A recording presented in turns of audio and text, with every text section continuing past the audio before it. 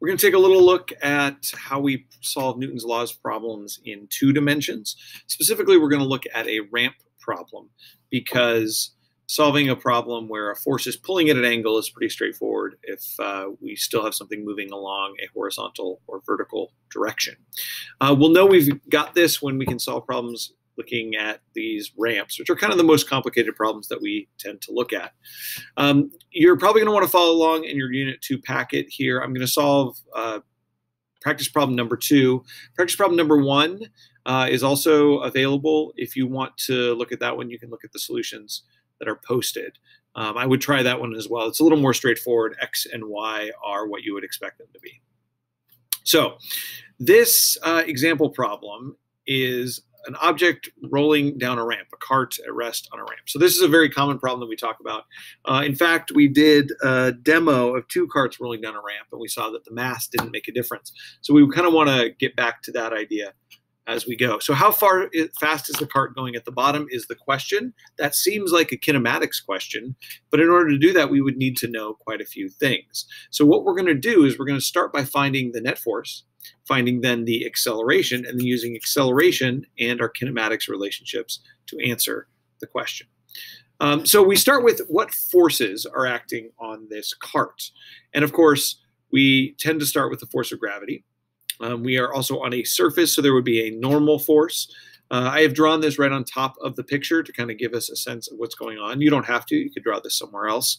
But understanding the orientation of the normal force and the force of gravity here can really be helpful. We know that the force of gravity, since it's a 1 kilogram cart, is about 10 newtons. I've used 9.8 here. It doesn't really matter. So before we go any further and try to find the normal force, we want to ask ourselves, what is our coordinate system? Where's the origin? What's the positive x, the positive y? You could start with up is positive y, to the right is positive x. But if you do that, then the cart's motion is actually in 2 dimensions.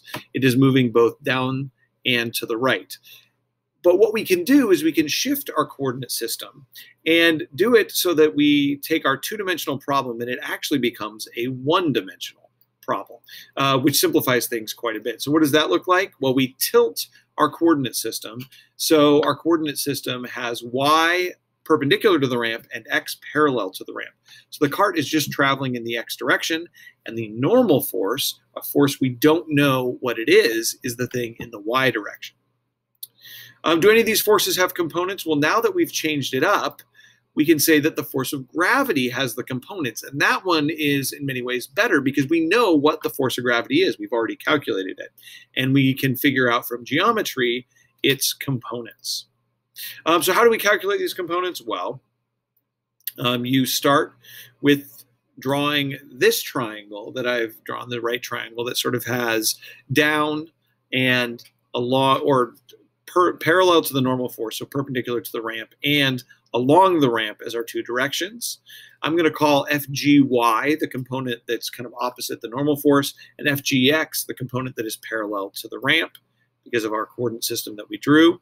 The angle we care about is a 30-degree angle. You can hopefully convince yourself that that angle is 30 degrees by doing some geometric arguments. But if that is true, then the x component, the component along the ramp, is Fg sine theta, or in this case, 9.8 newtons times the sine of 30 degrees, which gives us about 5 newtons. We can also find the y component, which is about 8.5 newtons. We don't really need that right now, but we can certainly calculate it. So which of these forces is bigger? This is kind of an interesting question. The force of gravity or the normal force? Well, the force of gravity is 9.8 newtons. The normal force needs to be as big as it has to be to make everything work. And the force of gravity is bigger than the normal force because the normal force must be equal to a component of the force of gravity, right? Fn and Fgy have to balance each other out. Otherwise, the cart will be flying off the ramp or tunneling down into the ramp, neither of which makes any sense. So now we're going to go ahead and apply Newton's laws to the y-axis. Is it a first or second law situation? Well, perpendicular to the ramp, it's a first law situation because the cart is not going along the y direction. It's only going in the x, which means the net force in the y is 0. normal force minus the force of gravity in the y equals 0, which means those two are equal to each other and equal to about 8.5 newtons. Slightly different if you used 10 for little g. Now we can do the x-axis, and this is the one where we actually get most of our information, right? For the x-axis direction, this is a second law situation. We are accelerating, the cart is accelerating down the ramp. Net force in the x equals ma. A is the thing we're looking for. Fgx is already solved. That is our net force divided by the mass, giving us about 4.9, about 5 meters per second squared. Now we can solve the kinematics problem.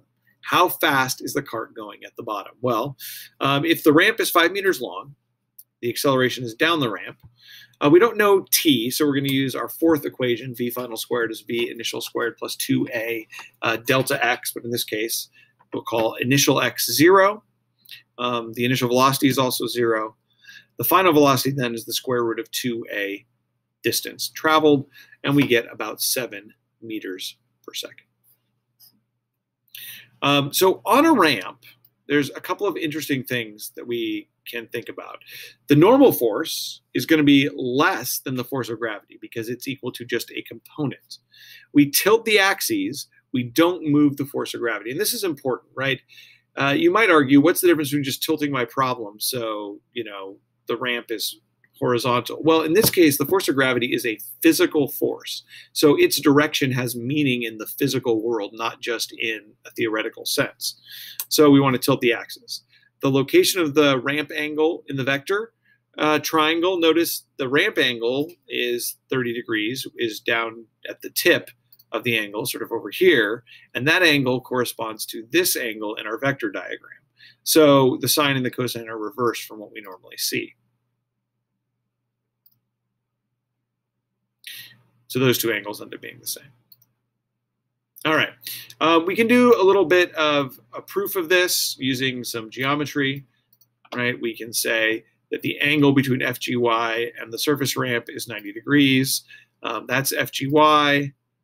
That has to be theta, theta minus 90. You get the idea, okay?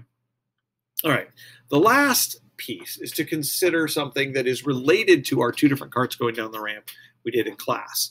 But if a child on a snow tube, mass of m, and a toboggan full of LHS seniors, 20 m for their mass, both start from rest on the top of an icy, frictionless slope. Now, of course, ice is not perfectly frictionless, but if it were, we could solve this problem. And the question is, who would get to the bottom first, the child, the group of seniors, or would it be a tie?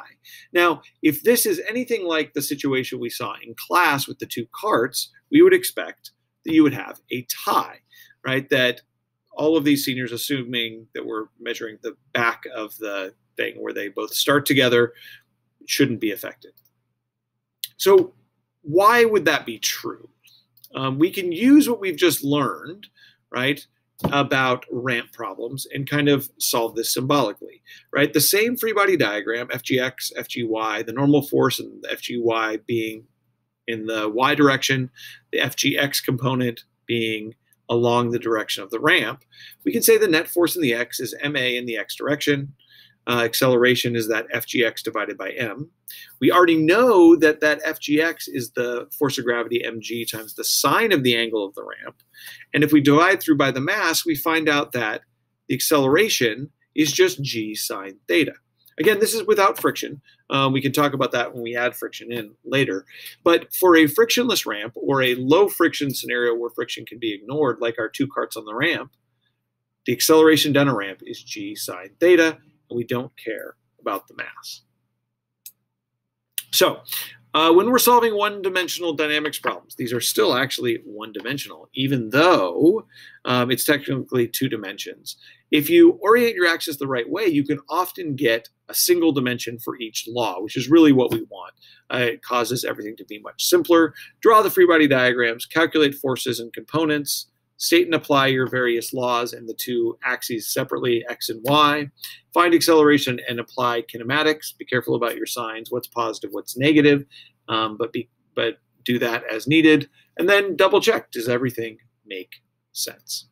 All right, so that's the end of this video. If you go and look at the slides that this came from, there's a couple more example problems in there that you can look at as well. Good luck. Thanks for watching.